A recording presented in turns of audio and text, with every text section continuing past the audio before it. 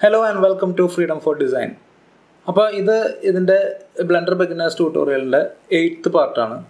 ഈ വീഡിയോയിൽ നമ്മൾ നോക്കാൻ പോകുന്നത് ബ്ലെൻഡറിൽ ഉപയോഗിക്കുന്ന ആഡോൺസിനെ കുറിച്ചാണ്. അപ്പോൾ നമ്മൾ മറ്റുള്ള 3D സോഫ്റ്റ്വെയറെല്ലാം പ്ലഗിൻസ് എന്ന് പറഞ്ഞ് കേട്ടിട്ടുണ്ട്. അപ്പോൾ ഇതിനകത്ത് നമ്മളതിനെ ആഡോൺസ് എന്നാണ് വിളിക്കുന്നത്. അപ്പോൾ ബ്ലെൻഡർ ഒരു ഓപ്പൺ സോഴ്സ് സോഫ്റ്റ്വെയർ ആയതുകൊണ്ട് തന്നെ ഇതിനകത്ത് യൂസ് ചെയ്യുന്ന ആഡോൺസ് പലതും ഡെവലപ്പ് ചെയ്തിട്ടുള്ളത് മറ്റുള്ള ആൾക്കാരാണ്. ബ്ലെൻഡർ ഫൗണ്ടേഷൻ്റെ ആണ് ബ്ലെൻഡർ എങ്കിലും അതിൻ്റെ പല കാര്യങ്ങളും ഡെവലപ്പ് ചെയ്യുന്നത് ബ്ലെൻഡറിലുള്ള കമ്മ്യൂണിറ്റിയിലുള്ള ആൾക്കാരാണ്. അപ്പോൾ ഈ ആഡോൺസ് എല്ലാം ഫ്രീ ആയിട്ട് യൂസ് ചെയ്യാവുന്ന ഒരുപാട് ആഡോൺസ് ഇതിനകത്തുണ്ട്. അപ്പോൾ ഈ ആഡോൺസ് എല്ലാം വളരെ ഭംഗിയായിട്ട് നമുക്ക് ബ്ലെൻഡറിൽ യൂസ് ചെയ്യാം. അതുപോലെ ബ്ലെൻഡറിൻ്റെ ഒരു നട്ടെല്ലെന്ന് പറയുന്നത് ഈ ആഡോൺസ് ആണെന്ന് നമുക്ക് പറയാം. അപ്പോൾ ഓരോ യൂസിനും വേണ്ടിയിട്ട് പലതരത്തിലുള്ള പ്ലഗിൻസ് ഉണ്ട്. അപ്പോൾ അത് നമുക്ക് എങ്ങനെ ഇതിനകത്ത് ആക്ടിവേറ്റ് ചെയ്യാം എന്നുള്ള കാര്യങ്ങൾ നമുക്ക് ഈ വീഡിയോയിൽ നമുക്ക് നോക്കാം. അപ്പോൾ നമുക്ക് വീഡിയോയിലോട്ട് പോകാം.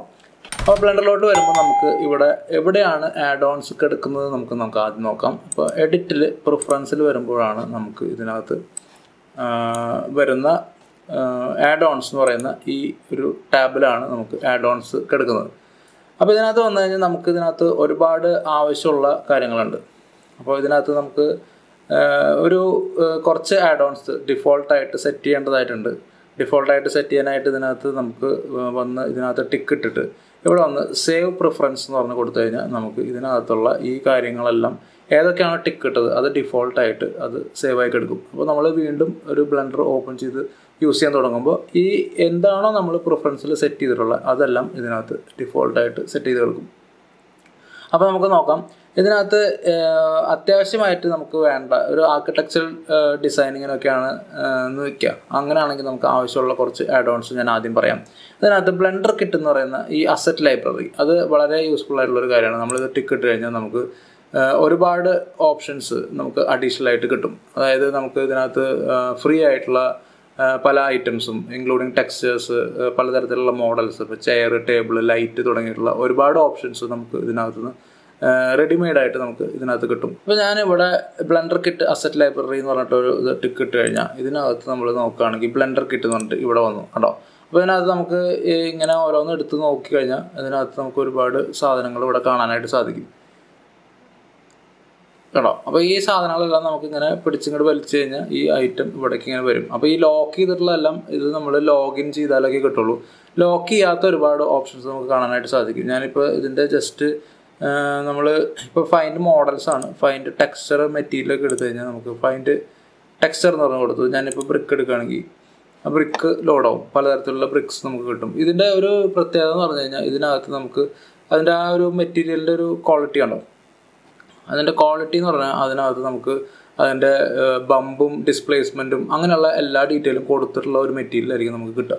അപ്പോൾ ബ്ലെൻഡർ കിറ്റ് എന്ന് പറഞ്ഞ ഒരു സോഫ്റ്റ്വെയർ ഒരു ആഡോൺ വളരെ യൂസ്ഫുൾ ആയിട്ടുള്ള ഒരു ആഡോൺ ആണ്. നമുക്ക് ഒരുപാട് കാര്യങ്ങൾക്ക് ഉപയോഗിക്കാവുന്ന മെറ്റീരിയൽസ് ഇതിനകത്ത് അവൈലബിൾ ആണ്. അതുപോലെ ഓബ്ജക്ട്സ് നേരത്തെ കാണിച്ച പോലെ ഫൈൻഡ് മോഡൽസ് കൊടുത്തു കഴിഞ്ഞാൽ നമുക്ക് ഇതിനകത്ത് ഇങ്ങനെ കൊടുത്തു കഴിഞ്ഞാൽ ഇതിനകത്ത് ഫ്രീ ആയിട്ടുള്ള കുറേ ഓപ്ഷൻസ് ഉണ്ട്. അപ്പോൾ അതെല്ലാം നമുക്ക് ഇങ്ങനെ വലിച്ചിട്ട് കഴിഞ്ഞാൽ യൂസ് ചെയ്യാനായിട്ട് സാധിക്കും. അതാണ് ബ്ലെൻഡർ കിറ്റ്. ഞാൻ വീണ്ടും ആഡോണിലേക്ക് വരികയാണ്. ഇനി വരുന്നത് ആഡ് കർവ് എക്സ്ട്രാ ഓബ്ജക്റ്റ് എന്ന് പറഞ്ഞിട്ടുള്ള ഈ ഓപ്ഷനാണ്. ഈ ആഡ് കർവ് എക്സ്ട്രാ ഓബ്ജക്ട്സിൻ്റെ ഒരു പ്രത്യേകത എന്ന് പറഞ്ഞു കഴിഞ്ഞാൽ നമുക്ക് ഇത് ഇല്ലാതെ ഇരിക്കുമ്പോൾ നമ്മളിവിടെ വന്നിട്ട് കർവ് എന്ന് പറഞ്ഞിട്ടുള്ള ഈ ഓപ്ഷനിൽ നമുക്ക് കാണാം ഇതിനകത്ത് ഇത്രയും ഓപ്ഷൻസേ ഉള്ളൂ. അപ്പോൾ നമ്മളിവിടെ വന്നിട്ട് എഡിറ്റ് പ്രിഫറൻസിൽ വന്നിട്ട് ആഡ് കർവ് എക്സ്ട്രാ ഓബ്ജക്ട്സ് എന്ന് പറഞ്ഞിട്ടുള്ള ഇത് ഓപ്ഷൻ ടിക്ക് ഇട്ടിട്ട് പിന്നെ വീണ്ടും നമ്മൾ ഇവിടെ വന്നിട്ട് ആഡിൽ കർവ് എടുത്തു കഴിഞ്ഞാൽ അതിനകത്ത് ഇത്രയും ഓപ്ഷൻസ് നമുക്ക് കിട്ടി. അപ്പോൾ ഇതാണ് ഈ ആഡോണിൻ്റെ ഒരു പ്രത്യേകത. ഇതേപോലെ തന്നെ നമുക്ക് ഇനി അടുത്തൊരു പ്രിഫറൻസിൽ അടുത്ത ഇത് നമുക്ക് നോക്കാം. ഇതിനകത്ത്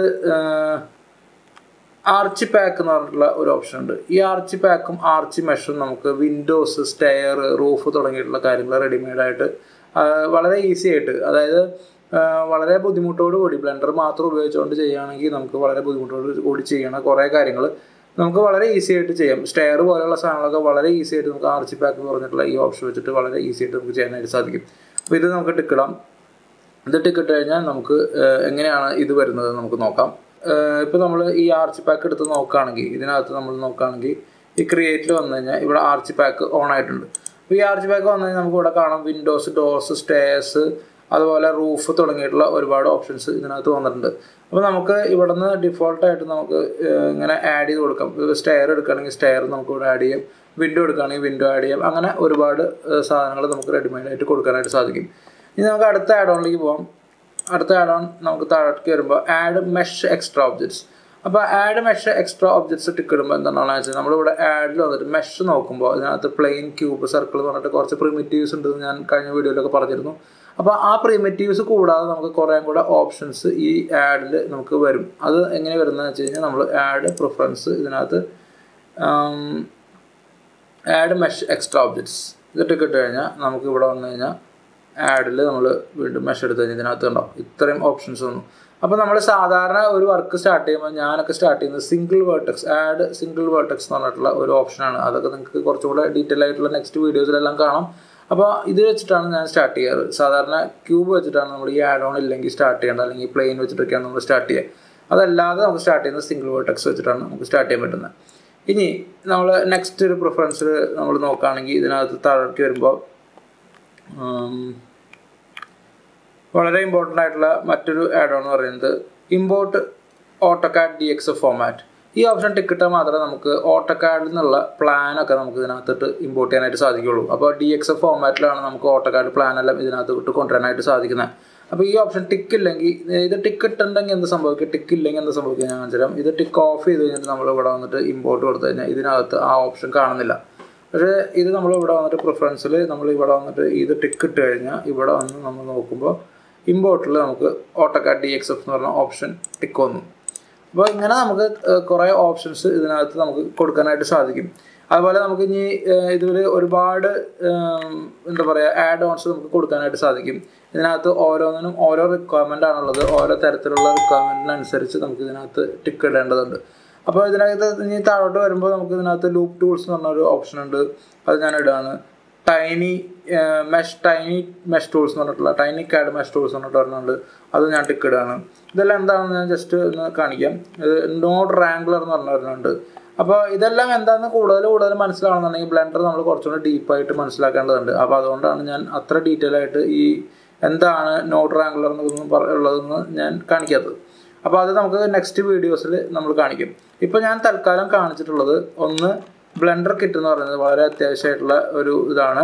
ആഡ് കർവ് എക്സ്ട്രാ ഒബ്ജക്ട്സ് എന്താണെന്ന് നമുക്ക് മനസ്സിലായി.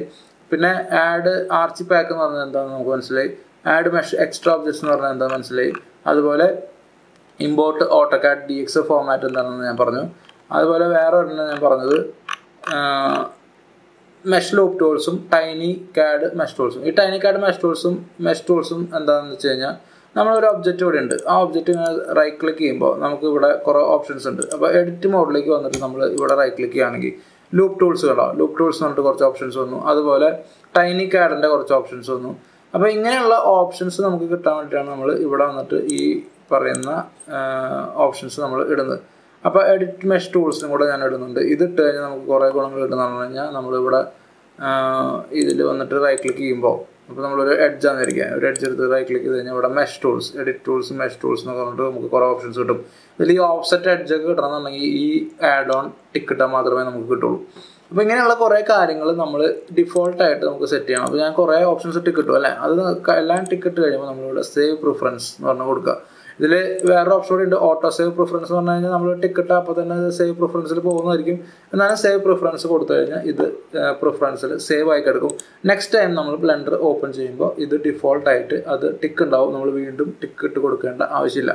അപ്പോൾ ഇങ്ങനെയാണ് നമ്മൾ ഇതിനകത്ത് ആഡ് ഓൺസ് ആക്ടിവേറ്റ് ചെയ്യുന്നത്. അപ്പോൾ ആവശ്യമുള്ള ആഡ് ഓൺസ് നമുക്കിപ്പോൾ architecture, visualisation, modelling, texturing, rendering, lighting ഇങ്ങനെയുള്ള ഏത് ഓപ്ഷന് വേണ്ടിയിട്ടും പലതരത്തിലുള്ള ആഡ് ഓൺസ് ഇന്ന് മാർക്കറ്റിൽ അവൈലബിൾ ആണ്.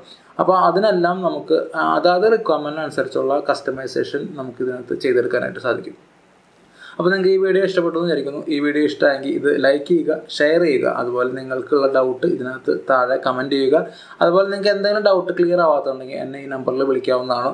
അതുപോലെ തന്നെ ഈ ചാനൽ നിങ്ങൾക്ക് ഇഷ്ടപ്പെട്ടെങ്കിൽ ഇത് സബ്സ്ക്രൈബ് ചെയ്യുക. അതുപോലെ അതിൻ്റെ സൈഡിലുള്ള ബെൽ ഐക്കോണും ക്ലിക്ക് ചെയ്യാൻ മറക്കാതിരിക്കുക. Thank you.